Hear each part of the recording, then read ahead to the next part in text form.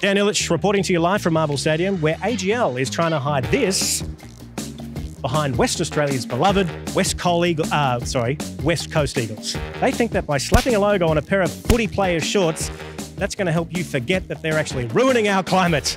Well, let's ask some Melbourne footy fans what they think about that. G'day, West Coast fans. Can I ask you something quickly? Yeah. Sure. Do you know what sports washing is? What's what? No, never heard of it. Is that when you just spray stuff down with eucalyptus oil so it doesn't reek after a go? It's where a bad corporation sponsors a footy team to make themselves look good. What if I told you it was AGL? Oh no, that's not good. Do you know AGL is responsible for about 8% of Australia's total emissions? Do you know when you are footy playing age, in about 10 years' time, it is going to be too hot to play on the West Coast? Wow. Yeah, well, we can't have that. Can't have no footy. Try as they might, just like this giant inflatable coal, AGL's climate pollution is too big to hide. Tell AGL to bench their climate pollution today.